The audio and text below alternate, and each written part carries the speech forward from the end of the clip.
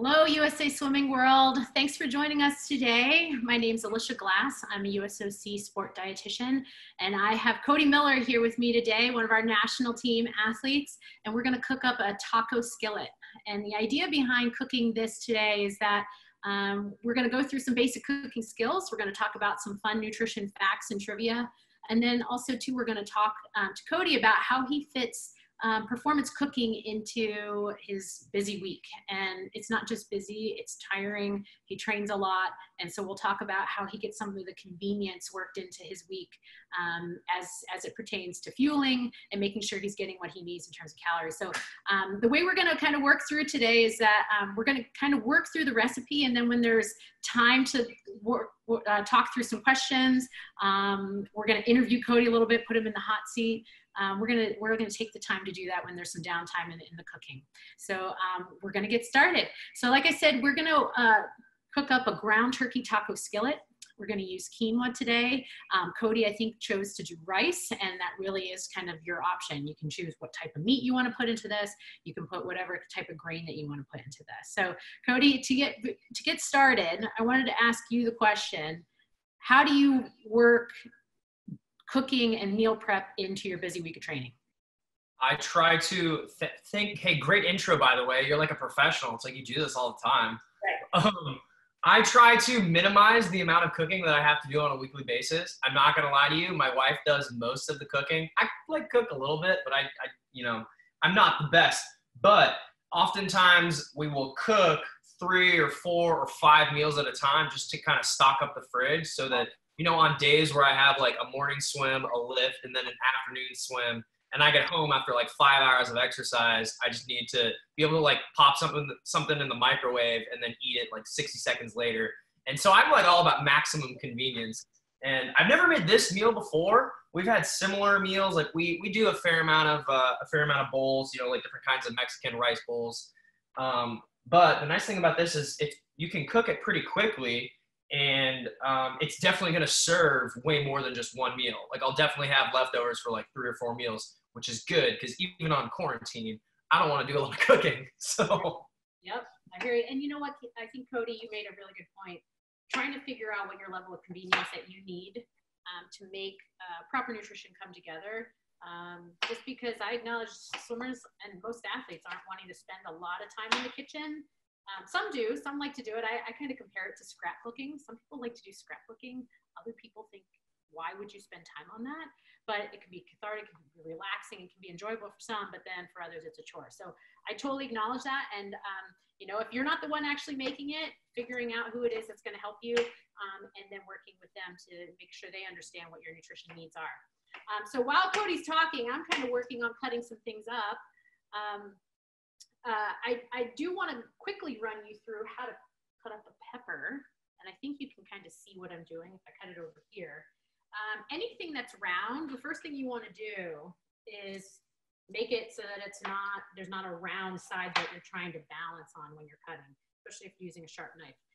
Sharp knives actually are not as dangerous as dull knives, because dull knives you can cut yourself. So what I'm doing is I cut the top and the bottom off, and then I'm going to open up the sides so it's no longer round. I'm cutting out the inside, and then I'm cutting all the seeds, which kind of come out all together. I'm cutting those off. Okay, and then it's just a little bit easier to go through and cut your slices. And then anything that you're making that's kind of like a chili or soup or something that you're throwing a bunch of different ingredients in together, you want to try to cut them up into even or equal size pieces, just so that everything's cooking at the same rate. And Cody's the pro over there. He's already done all of his prep. Came prepared. I diced mine a little bit smaller than yours, but everybody likes something a little bit different. Definitely a preference. If you like big, hearty chunks, a lot of times when I'm talking to parents, my recommendation is to cut things up a little bit smaller so that if you have a picky eater, they can't really identify things as easy. So I'm going to add these peppers together. So I think we're going to post the recipe so that you guys can have access to it. You'll notice that, like I said, you're going to kind of choose your own adventure in this particular recipe. So the recipe calls for green peppers. Both Cody and I decided, you know what, we don't like the taste of green peppers as much as we like the taste of red peppers and orange peppers and yellow peppers. So he and I both chose the color that we like. There is a little bit more vitamin C in a red pepper. Most peppers all start out green, and then the longer they're on the vine, they turn into the other colors. Hey, are you serious? Like red and orange peppers start green and change colors? And you can kind of taste it. They're like, my mind. Yeah. So little trivia for you. The last thing I'm going to cut up, and I'm going to ask you one more question while I'm cutting up this onion. Give us a little bit of idea of, you know, how your nutrition has changed. Let's just say from when you were a high school swimmer to now. Yeah, I mean, like radically changed. My diet from 10 years ago is so different just because we just know more, you know, like in high school, my mom started to make a shift to start having us eat more fruits and vegetables and less processed food, you know. But when I was in college, I really struggled because I was eating a lot of dorm food, you know, eating a lot of processed food. And really when I turned pro after I graduated college, which was, geez, over 6 years ago now, I'm like really getting old. But I was like, okay, I need to do everything I can to try to make this pro swimming thing work. And so one thing that I really focused on was my diet. And I started making a heavy emphasis on cutting out extra sugar and just kind of junk food in general. So I completely stopped drinking sodas and stopped eating candies and cut back on ice cream. Not that I like ate a lot of those things in general, but just so that to have that peace of mind, I like really cut back. And then I really started hammering home, like eating a lot of fruits and vegetables. So like right now my fridge is packed with different fruits and vegetables. And really, I think like the biggest thing is like my snack foods, right? Instead of snacking on a bag of potato chips, I'd snack on, like actually right before we started the Zoom, I was snacking on little carrot chips and hummus. So like making little habits like that of avoiding, you know, really bad processed high sugary foods and kind of replacing that with more lean meats and fruits and vegetables. And honestly, after college, when I made that transition, I think that that was one of the biggest things that helped propel me towards, you know, like making nationals and then ultimately making the Olympics was like really focusing on diet. So, I mean, I'm not the biggest chef in the world. I'm not the most knowledgeable about food, but, you know, another thing, I'm weird. Like I'll eat salads for breakfast on like light days. If I have like a light morning, like I'll have a salad with like chicken for breakfast. People think that that's wild and weird, but I feel better after I eat that, and I know it's not bad for me. So, you know. Longer too. I mean, I think that is definitely one of the things that I try to educate athletes on a lot is that, especially for breakfast, people think breakfast should be a sweet meal or No. like cereals and waffles and pancakes and fruity things. But introducing savory types of meals too. And exactly as you said, I mean, if you know that you need to get certain nutrients in like carbohydrates and proteins, especially if you're doing it before practice, you need energy, you need protein to reinforce the muscle. You know what your body needs. You know what? If you're up for chicken and whatever, great. I love it. And you know what else I've noticed during this whole like quarantine lockdown thing is when I have sugar in the mornings, I feel like my cravings are worse later in the day. I don't know if there's any correlation. I don't know the science, but you're the expert, not me. But on mornings when I eat like some turkey bacon and some leafy greens and a few vegetables, I find that like by 6 p.m. when I'm like done with my day laying around, I'm not all of a sudden craving, you know, sugar or carbs. I don't know if that's why, but sometimes I feel like if I start my day eating those sugary things, then it like progresses, it like snowballs. Yeah, and there's definitely like a personal side to what sits best with one person isn't always the answer for someone else. Also, too, if athletes are training super hard in the morning, they're doing like a really heavy workout first thing in the morning, recommendations for what they should be eating first thing might be different than what we make for someone who's going straight to work and sitting at a desk all day. So, you know, there are changes in hormone levels that go into, you know, both workouts and, you know, just lifestyle things that can really change your cravings. So there's certain hormones and certain things that happen that are secreted in your brain that have you craving certain things versus other things. So it's highly individualized. There's a lot of you know, science that has gone into, you know, why do people crave certain things. I like kind of the old school recommendation of if you're craving something, your body's trying to tell you something. And so a lot of times if you're craving salty things, you can kind of reflect on, have I sweat a lot in the last couple of hours? Do I need to replace sodium? That's just one example. And, you know, there are a bunch of different examples like that too that kind of come up. But we're going to keep working through this recipe, and we're going to talk in a little bit. So the first thing that we're going to do is we kind of prep our skillet. And one thing that I wanted to bring up, because you'll see in this recipe that they recommend either a cast iron skillet or a nonstick skillet. And I just wanted to talk about that real fast. First thing that I wanted to say is that, you know, if you've been cooking with a cast iron skillet, great. If you don't mind any of the tastes that come out of it, great. That will disregard anything that I say right now. But in general, cast iron skillets are great for high fat meat cooking or high fat recipes that help to kind of coat the inside of the iron skillet.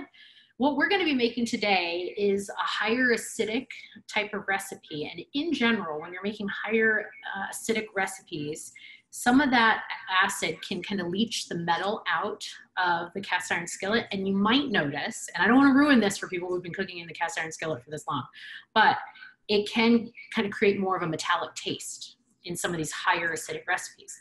So we're actually going to use, and I think Cody also has a nonstick skillet. We're going to be using nonstick skillets that, if treated well and maintained well, there's really no harm in using a nonstick versus a cast iron skillet. Now I say if they're maintained well. That means that you're not using sharp forks, knives, things like that in them to scratch them up. Okay, so if you have nice pans at home, your mom might have told you, don't use anything sharp in there. Make sure you use a silicone spatula or a plastic spatula or a wooden spatula when you're cooking in your non-stick pans. The other thing, and I cringe every time I see somebody do this, but you need to wait for your non-stick skillet to cool the entire way before you put it under cool water or you run water over it. That's going to it can cause it to warp, and it can ruin that Teflon inside coating. Okay, so you need to make sure you take care of your nonstick skillets. Okay, so Cody, we're gonna get going here. We're gonna add a tablespoon of olive oil or avocado oil. The key here when using olive oil is you don't want the skillet to be too hot, because olive oil has a lower smoke point than other oils. So I would say my recommendation is to turn it on to medium heat on your oven, and then you're going to add in the olive oil. And one of the recommendations I make for new cooks in the kitchen is you can always turn the heat up, but if your skillet's way hot, it's hard to have the heat go down. Okay, so especially when you're not really as familiar with what heat it takes in your skillet to cook things, you can always turn the heat up, but it's hard to turn the heat down quickly. Okay. So we're gonna coat the pan. And again, the other thing, having a lower smoke point with this oil is we also don't want to burn the garlic. Okay, so that's the next ingredient we're gonna add. We're gonna add some flavors into this pan. So we've got the olive oil, we're gonna add some garlic, and this calls for 2 cloves of garlic. Now what you're gonna see here is I'm using pre-cut garlic. There's a couple reasons for this. One, I'm busy. I like to have this as a backup item. 2, when you're going through a pandemic and you go to 3 different grocery stores and they're all sold out of garlic, you realize there's a garlic shortage maybe in the city that you live in. So that's why I'm going to be using this pre-cut minced garlic that you can be stored in the fridge, and it stays pretty good for a really long time. So that's what I'm going to be using. Cody, I don't know, did you mince up your own garlic that you bought fresh? I just chopped it up fresh. I will say garlic is probably my favorite seasoning in the entire world. So anything with garlic and I'm in. Awesome. So we're going to throw that into the pan. With that lower temperature, you don't want it to burn unless you like the taste of more roasted garlic. We're going to let that heat up just a little bit. Then we're going to throw in the half of the large onion that you have diced. Look at all that onion. So much onion. That's a big thing right there. That's right. Can't have too much. And that is another variation of this recipe that you can have, is that, I mean, if you're someone that really likes a lot of certain types of vegetables or vegetables in general, you can really easily make modifications to the amounts of things that we have here. So if you love onion, do a whole onion. If you doing it, going big. Yeah, perfect. I love it. We're gonna let that brown up a little bit.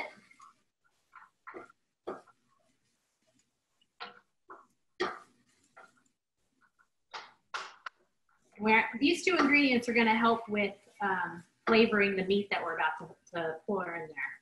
And I just wanted to talk really fast about this recipe calls for ground turkey. You can use this. You can use red meat if you eat red meat. You could do a ground tofu if you wanted. You could really just stick with beans. That would take a little bit more kind of trial and error in terms of what types of beans and do you mash them first? Do you keep them whole? So that would take a little bit more trial. It's not a direct substitution, but we're using the ground turkey just because it's leaner. If you're someone that likes to eat red meat, there's recent research showing that 2 to 3 servings or less of grass-fed red meat does not increase the risk for some of the colon cancers that have been associated with consumption of red meat. So for me, dietitian working with elite athletes, if an athlete wants to eat red meat, great. It's a great source of iron. If an athlete doesn't want to eat red meat, whether it's just taste or idea of it, then it's not something that I actively recommend. Both of them, ground turkey and red meat, are great protein sources. So in general, most of your meals, you should have about the size of your palm serving of protein. Okay, so it's about the size of a deck of cards. Cody, what's your favorite kind of red meat or type of meat that you like to have? Well, I do a lot of turkey as well. You know, we are like primarily, I guess, plant-based, but when we do red meat, we usually do like ground bison. I'm a big fan of ground bison, and we get locally sourced, you know, grass-fed bison here, which is awesome.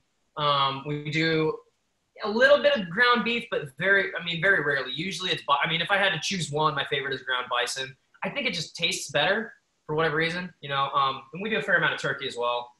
Yeah, I think with ground turkey or ground chicken, you do have to do a lot of flavoring. Like yes. You have to add a little bit more flavor to it. Red meat comes with a little bit more flavor. Some of the gamier meats, bison has a little bit more flavor. So there's a way to do it. You just kind of have to put a little bit more flavor. As far as meat goes, the most like meat I eat is probably chicken, like lean chickens. That's probably, you know, a lot of chicken breasts and stuff. I like that. I do think it is important to consider the amount of saturated fat that's worked into the type of protein you're choosing. So whatever your choice is, that is something to keep an eye on. So even with ground turkey, there are some ground turkey that you can find in the grocery store that's pretty high in fat.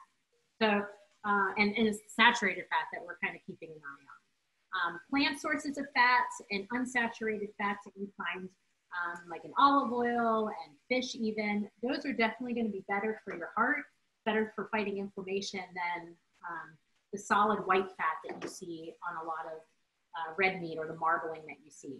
So that's just something to keep in mind when you're choosing your protein sources. So we're going to let this brown up a little bit, and we're going to take on a couple questions while we let this brown up. So the first question we have is, Cody, what do you eat before an early morning workout? You know, early morning workouts, I usually try to eat light. I try to have something, but nothing that was really very heavy. So I like granola. I'm a big fan of Cheerios. I know that's a little controversial, but the biggest thing is fruit. I really like peaches, apples, pears, maybe with like a little bit of peanut butter, but never a whole lot, right? Like before, say a 5:30 a.m. swim where we're going to swim 5:30 to 7:30, I might have 1 apple and a little bit of peanut butter and, you know, 8 ounces of fluid before I hit the pool, and that's pretty much it. And then I try to make sure I eat something immediately after practice too. So either a post-practice shake or, you know, a good bar that's not super high in sugar, something like that. But my biggest thing is I just don't like to eat a whole lot before a workout. I try to, you know, particularly early mornings, like I don't want to feel like there's something really heavy in my stomach when I'm trying to swim like 4 miles at 6 a.m. And this is a question that I have, Cody. Do you have, it sounds like you have recovery snacks in your bag, but do you have like backup items that you're like, whoa, you know I ate a good breakfast, but this set is pretty rough. And hey, coach, I need to go grab something. Do you have? Always. Like I always have snacks in both my bag, like my gym bag that I take with me, and then always in my locker at the pool. So whether it's power bars or, you know, those little gummy energy things, I think what are the name of those little waffle, the stinger waffles. I keep like an emergency supply of those in my locker just in case. Sometimes I'll get in for practice and I think that I've eaten enough, And then about 15, 20 minutes into warm up before we start our main set, if I start to get a little hungry, I'm like, oh man, this is going to hurt. So I'll run into the locker room and grab one of those Stinger bars or an apple or whatever I have. Even just those little peanut butter crackers, like those are great for right before practice. I'm talking minutes before practice because they're light and they're somewhat filling. So, I never have a shortage of snacks. Yeah. And I would say that's one of the big things for a lot of the athletes I work with is they know it's important to fuel, but then they also who knows what the coach has up his sleeve, right? In terms of what workout they have written. So always being prepared with a backup plan so that you're ready to go if you need it. So we're going to keep browning this. Cody, I don't know what yours is looking like. I still got, another couple minutes anyway. Yeah, probably another minute or two and I'll throw the meat in. Oh, I already threw my meat in. I didn't tell you. Oh, no, I was trying to fry up my onions real good beforehand. Let's see. There you go. He's a pro.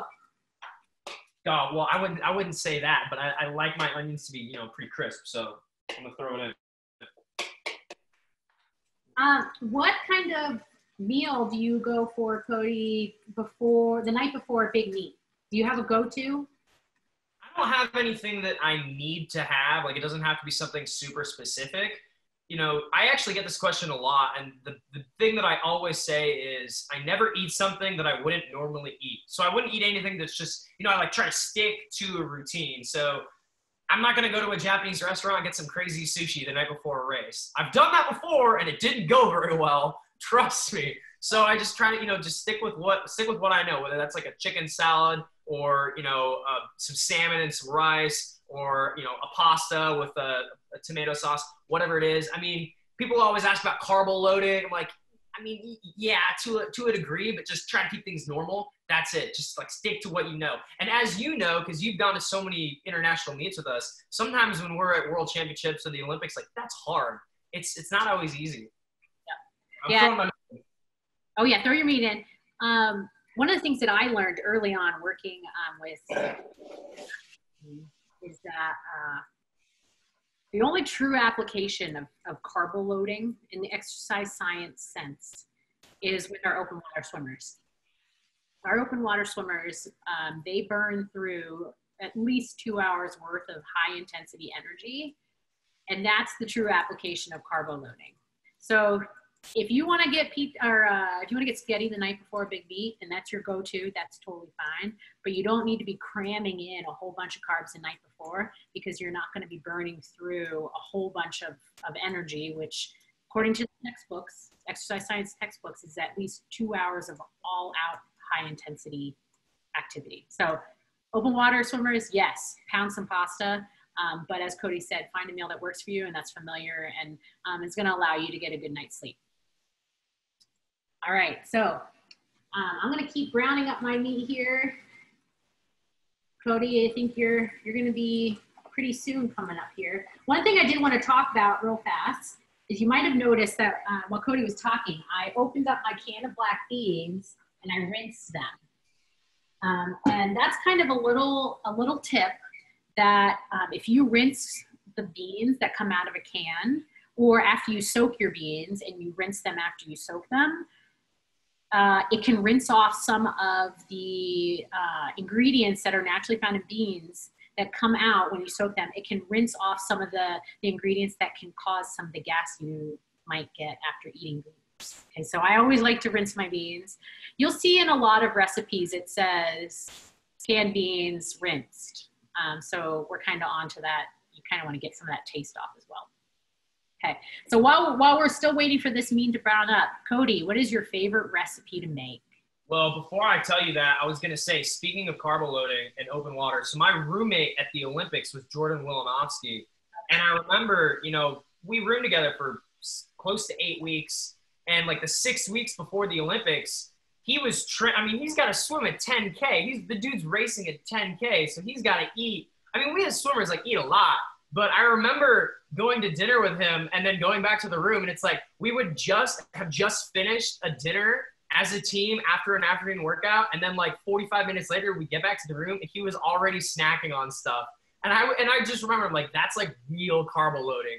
I'm a dude that races 100 meters, sometimes 200 meters. So I think you're right. Like, I don't think we have to go crazy. Like, you know, from a training standpoint, we certainly need to eat more than probably most other athletes in other sports because we're such a high aerobic, you know, style of sport.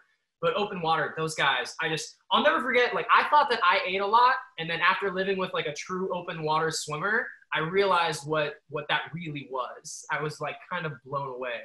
So how did that work? Did he do the 1500 and then the open water, or open water and then the 1500 at the Olympics? It was the 1500 and then the open water race. So he had to recover, pound a bunch of carbs, and then, So exactly, yeah. So the 1500 was earlier on, and then the 10K open water race was after all the pool events had finished. So, and I mean, that dude's so versatile because even a 1500 to a 10K, like those are two totally different worlds. So, yeah, he had to seriously load up on whatever he could get his hands on in that Rio dining hall.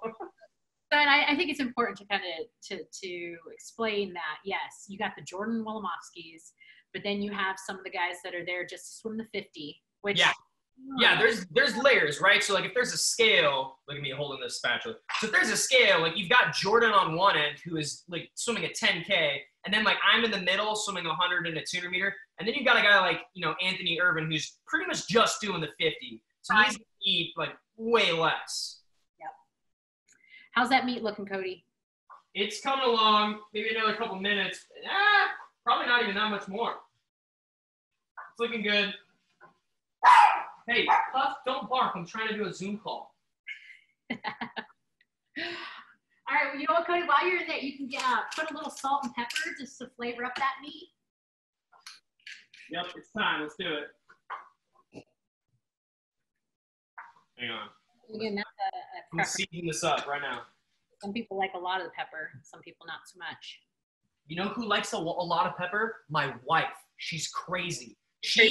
Her father destroyed her taste buds growing up, and so she'll put little chili flakes in all kinds of stuff, and it kills me sometimes. She doesn't even notice it, but you know, what do I get? You know, that's what I deserve. To each their own. Boom. Season. All right, so I'm gonna measure out. So I know Cody already has his rice that he's gonna add. He's already got that measured out. I'm gonna use quinoa. This calls for 2/3 of a cup of quinoa. Cody's got a cup of his rice. And so, yeah, this is a good opportunity to kind of talk about the different grain that you might add to this. All grains are prepared in the same way. You have a dry grain that you're starting with. You're gonna add a certain amount of water, and then you're gonna boil it for so long to prepare it. And so you could start with brown rice, which takes about an hour to make. Same thing, you got, you know, a certain amount of rice. Typically it's a 2-to-1 ratio, 2 cups of water to 1 cup of dry grain, but there's some variation there. I know with quinoa takes more water to the amount of grain that you're using. So my recommendation is whatever you're choosing, just check what the package says in terms of how much liquid you should be adding to the grain. So I'm going to be using 2/3 of a cup of quinoa, and then we're going to add in, I think it is, a 1.5 cups of broth. Okay, so that's another talking point I want to kind of cover really fast. I personally like to have, where did I put that? Oh, here. I like to use bouillon. Okay, and so this is a jar of the paste that you can buy that this stays good a lot longer than having an open container of broth. Because here's my deal. You open up broth, you use what you need, and then you have an open container of broth that sits in your fridge. If you have a dog, you could pour the broth on their food and you can use it before it goes bad. But otherwise, you're stuck with an open container of broth that you just have to think about using. So I like these bouillon pastes because all you do is you use, like, I think it's like a teaspoon per cup. And then this, you put the lid back on, and this is good. This is good until April 2022. So it just stays good a lot longer. The other option, and I'm not as much of a fan of this, but they're vegetable bouillon cubes. So this is kind of like a dried out version. So what you would do with this, 1 cube, which is about a teaspoon, you drop that into a cup of boiling water, and then that makes 1 cup of broth. So if you're someone that travels a lot, or you're someone that doesn't use that much broth and so you don't want an open container, these bouillon cubes or the paste is a good backup. For today's purpose, I did get some chicken broth on hand. Make sure you shake it up before you pour it in, especially if it's been sitting on the grocery shelf for a while. But this is gonna call for 1.5 cups of broth. So Cody, how are we looking? How's your? Look at how charred up this is. That's how I like it right there.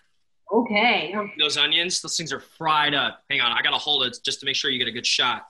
Yeah, that's right. Brown. Yeah, I like it. That's how I like it. Perfect. All right, so I turned my heat down a little bit because I wanted to make sure you caught up. Oh, we're good. I'm caught up. I'm heating up my water. I'm ready to put this rice on. All right, so we're gonna add the rice, the tomatoes, your rinsed black beans, your peppers, and then the taco seasoning. We're gonna stir all this to combine. So I'm adding in my grain. Cody, why don't you add in your rice? Okay. So one of the other things when you're cooking grains is sometimes people like to toast them. It gives them a little bit more flavor. So that's kind of what we're doing here. We're toasting them. So you add your grain. We're gonna add in some tomato. So it's 1 can of roasted tomato. It's 14.5 ounce. I had to buy a little bit bigger one, 28 ounces. So I'm just gonna put half of my roasted tomatoes in there. Oh yeah, all those tomatoes going in. Also gonna add in the black beans. So you got your can of black beans. Add those in there. And then we're gonna add all of your cut up bell peppers. It's so satisfying when you put it all in there and it's just, you know? Good things are gonna happen. Makes me feel like I'm doing something good. You are. You're cooking at home. You're being mindful of what you're eating and how you're preparing your food. This is all good stuff. And then the last thing, if you get all that stirred up, I think now's a good time to get that all stirred up. Get some of the liquid from the tomatoes with the chicken. All right, sure.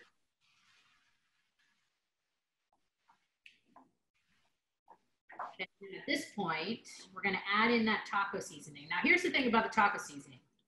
You can make your own or you can buy the packet. I would say this is a level of convenience question. Do you like to just be able to open up a packet and pour it in? Or do you like to make your own taco seasoning that has its own spiciness to it? Maybe it has a little bit more pepper, maybe it has more cinnamon in it.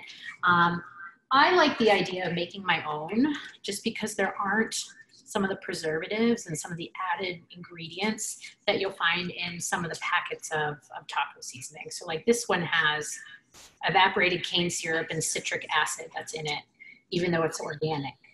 I'm not picking on this. This is a great convenience item, but I like to mix up my own. Okay, so Cody, I don't know if you've done it yet, but you're gonna add 2 tablespoons of your taco seasoning. So I mixed this up ahead of time. I'm just gonna do my 2 tablespoons. All right, it's going in. Here it is. Boom, we're seasoning it up. Right. Now I have heard with this recipe, I think this is a good disclaimer. I have heard with this recipe, it is a little spicy. So if you're someone that doesn't like so much spice, maybe that you can cut back a little bit on some of the chili powders and the red pepper flakes that went into that taco seasoning that's listed there. All right, so now we got all that in there. We're gonna stir that to combine, and we're gonna add in the broth. So the broth is 1.5 cups. So Cody, I don't know if you have yours measured out already. Nope, I don't. I'm gonna do that so I don't blow this because this part's actually important. All right, one cooking rule. When you're measuring liquids, you should always use a liquid measuring cup. When you're measuring dry things, then you use your measuring spoons and your measuring cups. Okay. A lot of people use the liquid into the dry measuring cup. How much did you say you're throwing in there? 1.5 cups here. Okay. And the reason I make that recommendation is just you can be a little bit more exact with your measuring that way. You know, if you're cooking versus baking, I guess it doesn't really matter that much. All right, I'm gonna pour in my stock or my broth. Now it's important to make sure you get as much of those grains into the liquid so that it starts cooking those grains. Oh, it's looking good. Now I'm gonna set a timer just so that we have an eye on the time. We're gonna let this cook for 15 minutes. 15 minutes is about the amount of time that you would need to cook quinoa. But really all you're doing is you're waiting for the juices in the liquid to evaporate out and cook those grains. So you're gonna keep an eye on it like you would if you were boiling rice or boiling quinoa on its own. So occasionally we're gonna come back to this and we're just gonna stir it up, making sure that all those grains get down in there so we don't have any crunchy grains left over. Okay, sound good? Good. Yeah, it looks real good. All right. All right. So we were gonna talk about what my favorite recipe is to make. Yes. Honestly, the simplest thing, I do this like 3 times a week. I like to do ground chicken lettuce wraps. And so I'll just like see whatever we're feeling like when we fry up the ground chicken. Season that, however, and then I like to put some hummus on those big romaine lettuce wraps. Put a little bit of the ground turkey or ground chicken, whatever it is, and then have like a bowl of fruits and vegetables with that. That is like my go-to because it's easy. Because you can make a whole lot of ground chicken or turkey at one time, put that in the fridge, and then everything else is there. You don't have to cook anything. And so I might eat like 7 or 8 or 9 if I'm going crazy, of those wraps. And that's extremely basic, but I mean it's always good, and it's all healthy too. The hummus acts like a little paste to keep the meat. This I Cody like that it kind of sticks to it. It's nice. Right, that's right. But I did have a question for you, Cody. Okay. More question. What was the most challenging country that you went to compete in terms of food and fueling? And then what were your go-to? Like, how did you figure it out? What meals or foods did you go to, or what was your strategy in making it through that time? Yeah, so it was actually, we've been lucky enough to go all over the world and eat some pretty crazy food. But this past summer, I was on the Pan American Games team, and we went to Lima, Peru. And crazy thing is, like, Lima, Peru is known for having, like, world-class culinary food. However, the dining hall situation was not the best. And it was the vegetables and a lot of the foods were washed with questionable water. So we were kind of advised to stay away from a lot of the food in that dining hall. And it was rough. And we were there for like almost 3 weeks. I got to the point where I was putting Tabasco sauce on everything. Like everything I was eating. And to this day, when I taste Tabasco, I have like flashbacks of when I was in Peru. It was crazy. But I got to the point where I was just sticking to things that I knew I could eat. Like we were getting a lot of those lean chicken and beef sticks, and I was eating a lot of those. Fortunately, Team USA had a lot of dried fruits available in the team room areas. So like, things like apples, things that had skin, those things, were often a lot more safer to eat. But that was probably like the hardest experience. Oh man. Like, this tastes like Lima. Yeah, it really does. Like when I taste Tabasco, I'm like, there it is. That's Peru. That's it.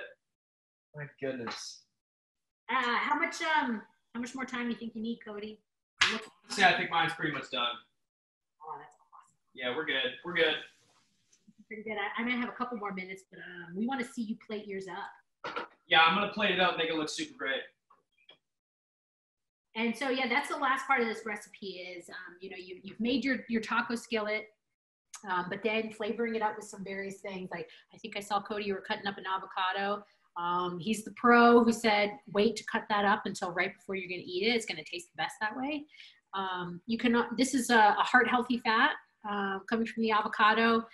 Another way you can increase the calorie content is use whole plain Greek yogurt, which tastes a lot like sour cream. So instead of using sour cream that doesn't have the protein, you could add the protein of the Greek yogurt. I don't know, Kevin, I think, Cody, you're going to add that little tidbit. I was about to say, that's what I'm going to do. I'm about to put some yogurt on this thing. Yes, and so the other way you can kind of manipulate this recipe depending on how you're training. So let's just say you're the open water swimmer that's Cody's roommate. You make this, And then you could have some cooked rice on the side that you are adding this onto that cooked rice as a topping. So it's kind of like, you know, you have your base of carbohydrate, and then you're adding this on in addition to, yes, it already has some grain in it, but that's where you can kind of get more carbs in there. Let's just say you are, you're more of a sprinter and you don't need as many of the carbs, but maybe you need to focus on protein because you're doing a lot of lifting in the weight room and that kind of thing. Then you have a lot of protein from the recipe. You add in the Greek yogurt as more protein. And that protein can also help too with filling you up, making you feel fuller for longer. So for some athletes that have really big appetites and they want to control how much they're eating, increase the protein. That's a good way to kind of fill up on something that's good, that's going to stay with you a little bit longer. The other way, and we talked about this in the beginning, if you're someone that really likes vegetables, you know, don't just stick with what's on the paper in terms of only 2 bell peppers are allowed. You could cut up 3 of those. You could cut up the whole onion like Cody did. And, you know, you can kind of be a little bit more vegetable heavy, or add in an extra can of beans instead of the lean ground turkey that we use today. Okay, so those are some ways that you can kind of really play with the recipes. I always say, and I said it earlier, baking is kind of a chemistry experiment. You have to be really particular about the serving sizes of various ingredients that are in there. But when you're cooking, it's an art. It's really whatever flavors you want to have. You know, you can choose a different type of oil you want to cook with. We used olive oil today. Some people like the taste of different types of oils, like coconut oil is something that people like the taste of that. But, you know, you can really switch up things depending on the taste that you're looking for. What I'm going to do is I'm going to take that, the Greek yogurt, and I'm going to mix it up with a little bit of lemon. I'm going to squeeze this lemon into a dish, kind of spin it up a little bit. That's what I'm going to drizzle on top. Love it. Mm-hmm. That's right. Cody's the artist. I said it's cooking's an art. He's the artiste.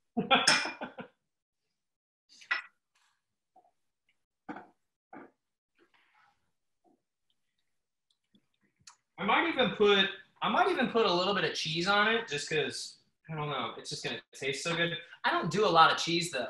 I really don't. I don't do a whole lot of cheese, but I mean, I feel like it might be called for right now. The biggest thing with cheese is just paying attention to serving sizes. Yeah. It's a fat, right? And so if, you know, sometimes one piece of cheese, especially like on those, like if you're at a party and there's just appetizers of cut up cheese and crackers, people go to town on the cheese. It just adds up. There's obviously some benefits to dairy. I mean, there's calcium, there's a bunch of different B vitamins and things added to it. But like I said, it does add up in calories, and you know, sometimes that can just take the place of some of the other foods that are really good for you. So just be mindful of that. But I think on chili, it's great. Sprinkle some of that on there. Yeah. It's like bending over like Emerald.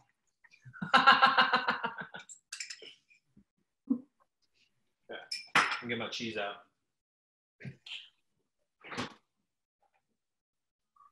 Oh gosh.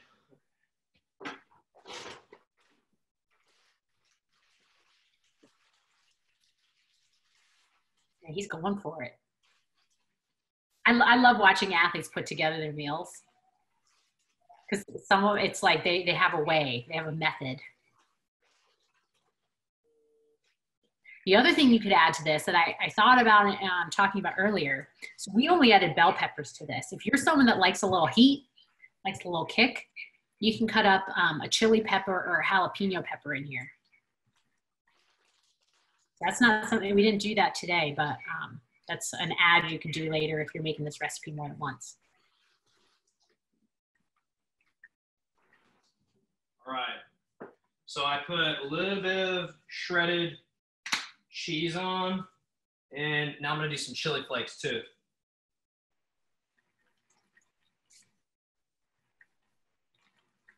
Oh man, your wife's okay.